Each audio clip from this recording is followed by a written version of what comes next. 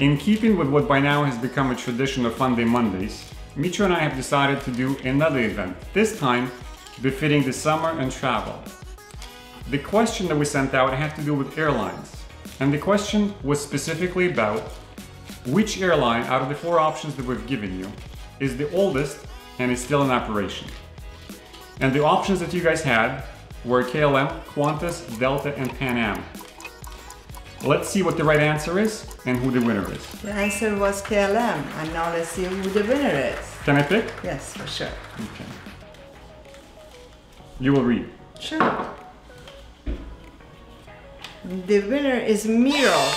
Miro, congrats. That's right, congratulations. See you next time, guys. See ya. Vlad, what if you give us a fun fact? All right.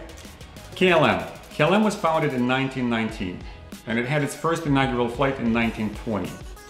It was the airline operating the longest non-stop flight in 1924, with a flight out of Amsterdam to Jakarta. Indonesia was still a Dutch colony at that time. Right now, the longest non-stop flight is out of JFK to Changi Airport in Singapore, operated by Singapore Airlines, and it takes just under 19 hours. Happy traveling, guys! Happy traveling!